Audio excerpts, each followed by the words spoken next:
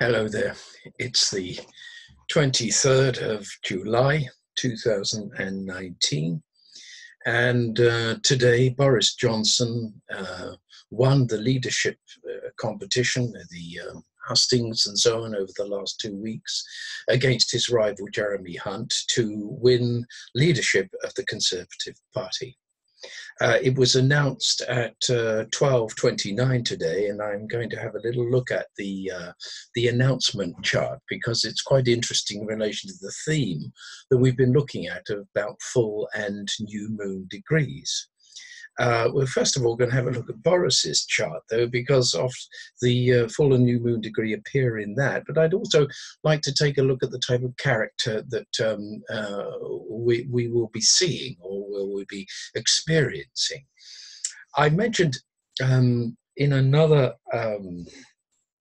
horoscope, another chart video session, that the chart of a leader of a country undertakes a process that mundane astrology calls the subsumption. And that means that the horoscope of the leader of a country often represents also what's going on in the country, because it's as if that energy from the top seeps down through the cabinet, through various things and through various mechanisms, and it's as if the will or the character of the person seeps in and so represents partially what's going on in the country. It's also symbolized that however means, whatever mechanism is used to create a leader of a country, that leader is somehow a representative of the main power in that country, because that's how they got to the top. So we're going to look at Boris Johnson, and I hope that I wish him well in his enterprise to become the Prime Minister.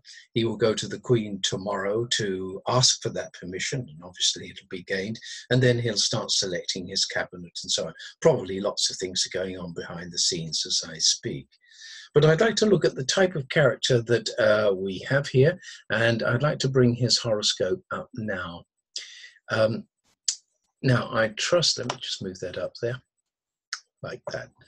Well, I hope that we can all see this. I'd like to draw your attention, first of all, to the new moon point, which was on the 2nd of July. The new moon was at 10:38, and although this is a little off, you'll notice that Boris Johnson's time of birth is given as 2 p.m. In my experience, not many people are born on the hour, but it's often shifted to the nearest point, 1:45, 10:02, and so on. So I have a suspicion that this degree here, this 12:52, maybe even a little less. So he's born just a little less time than 2 o'clock, I suspect. If we were rectifying this chart, we might think about that. But it doesn't really matter for our purposes, because we see the 11-degree ascendant. Either that's earlier, or the ascendant and 7th house is accented by the new moon degree at 10:38 Cancer. So yet again, we can see the presence of himself and other. In many ways, this is the nation now, or was his rival, but it brings the angles of the horoscope into being. Angles of a horoscope usually represent manifestation of the personality in some way, what is beneath the personality, how it represents in the public eye. And the 7th and 1st axis represent a relational element between self and other. So the full moon, interestingly enough, is in Boris Johnson's 10th and 4th house. And that was just a few days ago. It's at the 24th degree of Capricorn, and it doesn't connect it to anything in the chart.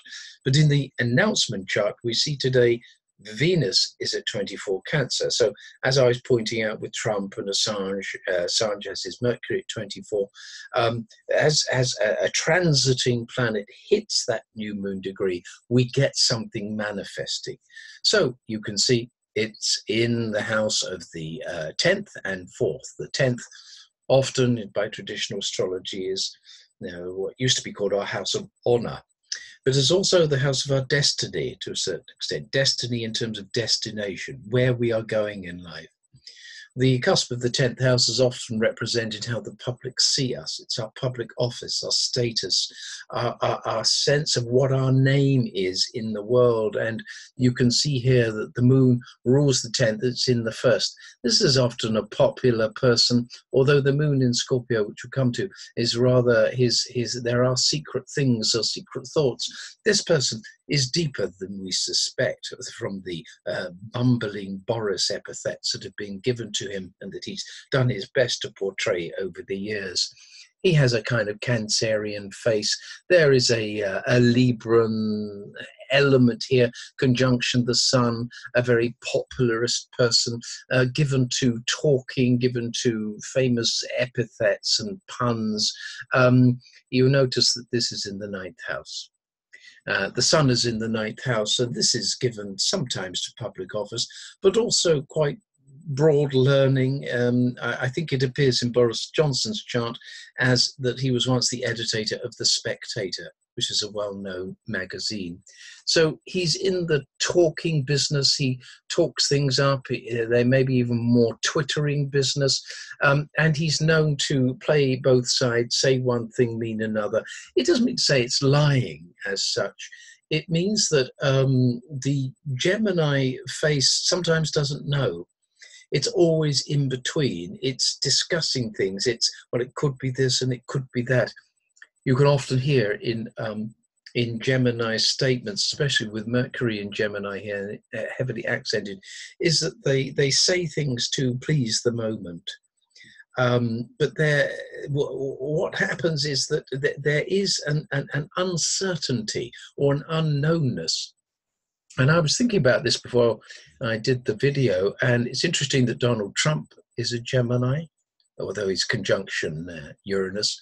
Michael Moore called him the Molotov cocktail of the American politics, you know, very, very unpredictable, very chaotic sometimes, says one thing, blurts things out. But his unpredictability is in many ways what he offers. There is a uniqueness and a difference. Here we have a very smooth kind of outer appearance, but with what he says to suit it. The 9th house of publishing and broadcasting and world knowledge in particular. I think this person always wanted to be somehow famous or being seen. The moon in the first house often represents popularity, and the Libran ascendant is a smoothie, if you like. Now, but we see this Mars in Gemini. Sometimes, if you're sophisticated, like Tony Blair was, Mars on the Ascendant, he was a bit of a warmonger, but could, in many ways, get his will done through the duplicity of his words, through saying one thing, meaning another. He was a master of that. He could say things, but when you're a clever lawyer like he was, it's about saying things, but not actually delineating them exactly, so that when you look back in history, you didn't say this, you didn't say that, it's all legal speak.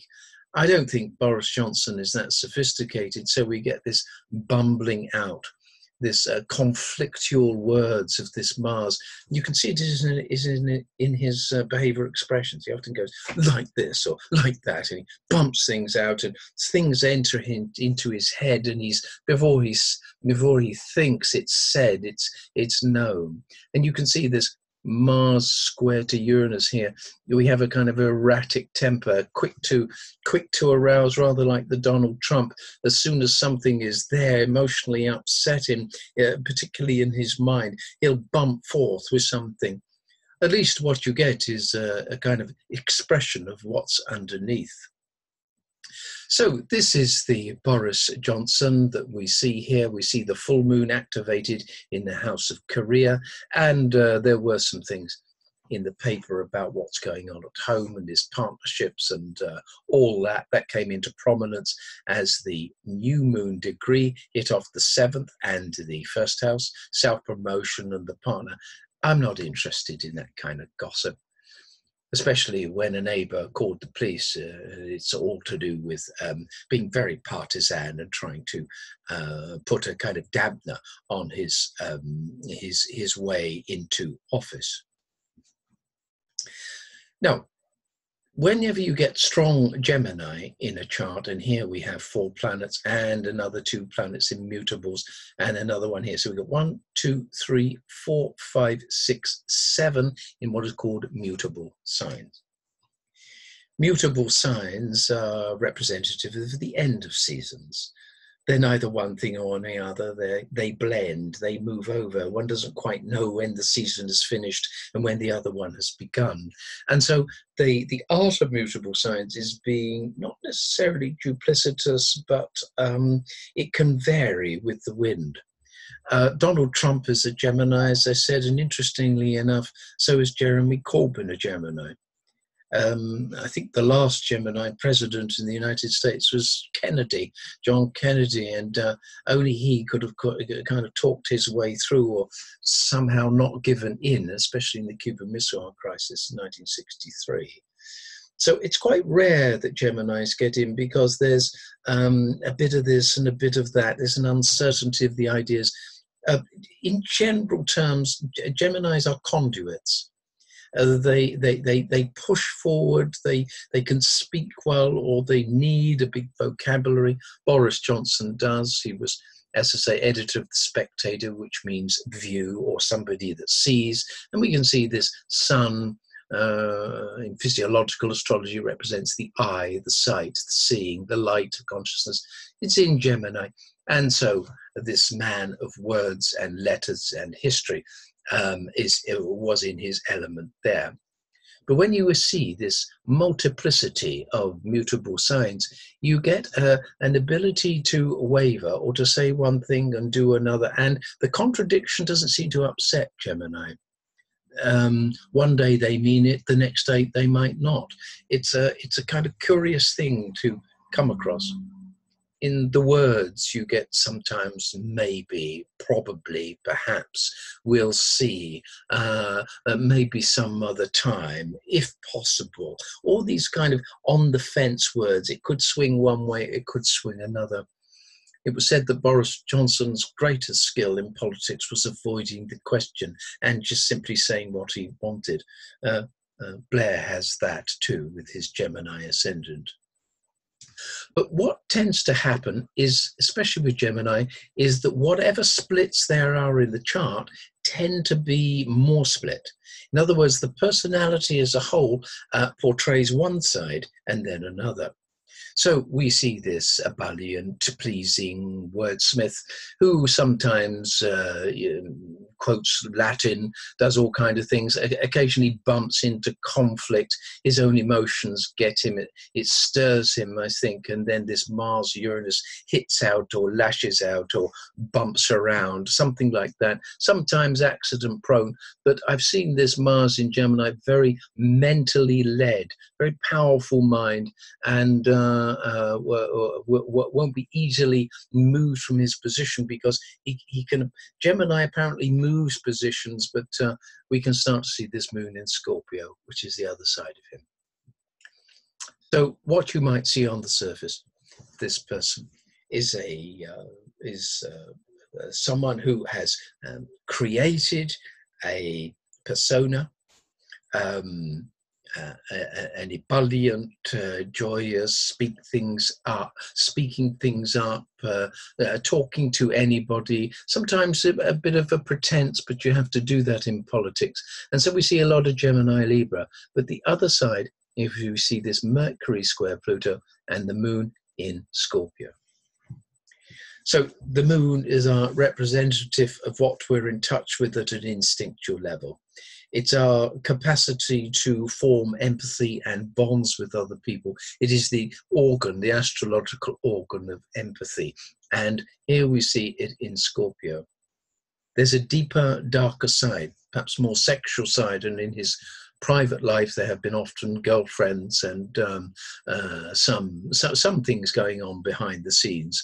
As I say, I'm not that much interested in salacious material for the sake of it, but what we see here is that the moon in Scorpio represents a deeper instinct that we would see with the Gemini. So, and the Mercury square to Pluto, and Pluto is the god of the underworld. And so therefore it's on the instinctual survival capabilities of the nation.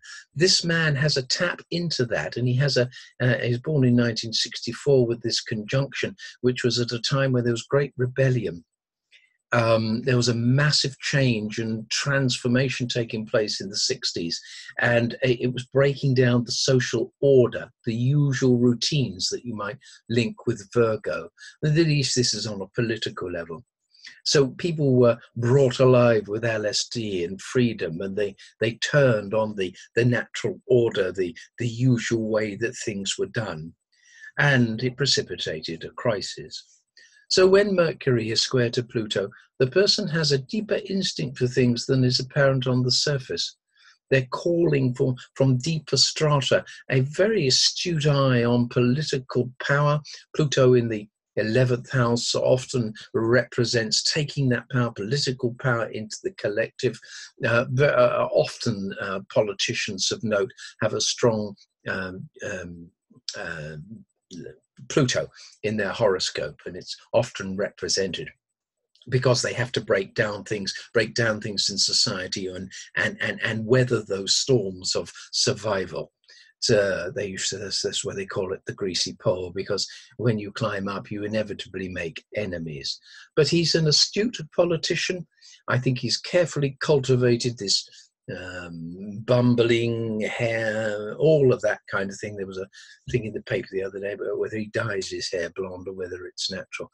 I don't care really, but you can start to see this Sun, Venus comes through, a calculated persona, likable, laughable, creating, likes games, perhaps word games in his own mind, and also, laughs, joviality, can talk to anybody. But underneath, we have this brooding emotional need to be significant and important. Moon trying to Saturn reins in their feelings and puts it to use in a political or organizational strategy. Yes, it's a feeling. I think he has a feeling for the pulse underneath. So there is something deeper to Boris Johnson other than this surface that we see here. So Neptune at the moment is interestingly offers on this Chiron and opposed to this. We may talk about that another time, but there's some deep stuff going on here, perhaps from childhood. I don't know what it is, but when Neptune is on the Chiron, Chiron often refers to the suffering of the nation. And suffering generally, whether it's his own or other people. So he's taken on the mantle of a difficult split in society at the moment. And of course, he's talking bold, he's talking strong language. Michel Barnier has already said he looks forward to putting forward the agreement again and so on. So there's intransigence from across the channel, but we shall see whether Boris could do anything. This Jupiter opposed Neptune, this is the wish-fulfilling aspect, a person that can fantasize and put things into action. Jupiter in Taurus, a very rich person he is, but I like this. And you can see that it plays into this Pluto. So it's a very powerful set of energies. Jupiter is that which wants to make things large, make things significant, be up there, be famous. And although it's in the 8th house, I do feel it's strongly connected here, very much to this Neptune in the 2nd, which is perhaps taking on the mantle of a savior. In my other videos, we talked about Neptune's becoming sometimes a guru figure, so he's come in at a certain time in life where he's fulfilled his ultimate fantasies. And maybe he is the savior figure. We'll see. But don't let that surface fool you. Anybody with the moon in Scorpio is determined and sometimes obsessional in their determination. Sometimes Moon in Scorpio can see through the dark or be a little bit paranoid. But trying to Saturn here, even though it's in water signs, has a strong and thorough determination, a kind of self-discipline.